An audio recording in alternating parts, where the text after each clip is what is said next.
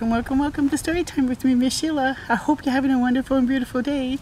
I'm out on the street where children will be going to and from for school because the story today is called If Animals Went to School. Woo!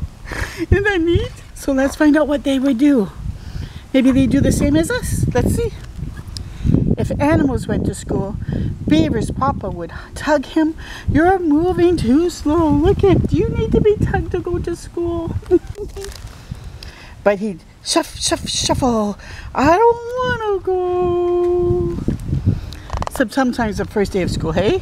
Kangaroo would jumpity jump, past to be the first in the room. Beaver the last. Teacher Miss Cheetah would stand by the door, purring. Welcome, let's sit on the floor. They start with a song and she'd toot on her flute. Dingo would howl and owl hooty hoot hoot hoot hoot hoot. That's funny. Then they'd write their letters. P, panda a P, cobra a C, and tortoise a T. If animals went to school, Beaver would practice counting with sticks.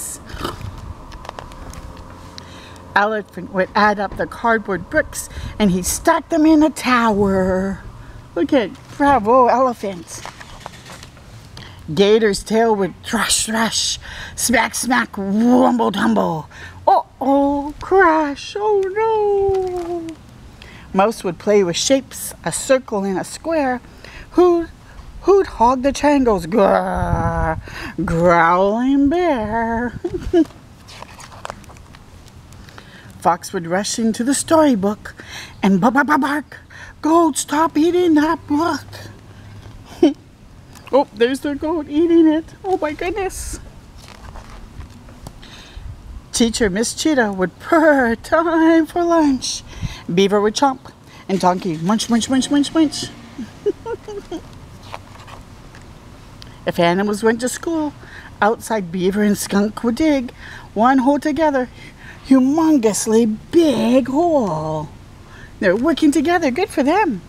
Lemur would climb up the tree, Jungle Jim, and leap from limb to limb. Flamingo would flap her wings and flounce. Panda would bounce the ball, bounce. Lemony would bump and camel's hump ride. Goose would glide, whee, down giraffe's neck slide. Isn't that funny? That's cool. Oh, I guess this is the lemming. Never heard that name before. That's why I got mixed up saying it. If animals went to school, teacher Miss Cheetah would finally purr. That's all for today. Oop, and then they're all heading home.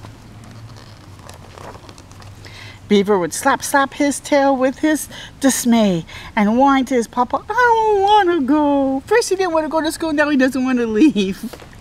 And he'd shuffle home slowly. Oh, and that's the end of the story. I so hope you enjoyed that story today, and I hope you love the beautiful colors behind me. Until next time with me, Miss Sheila, keep shining your light bright. Bye for now.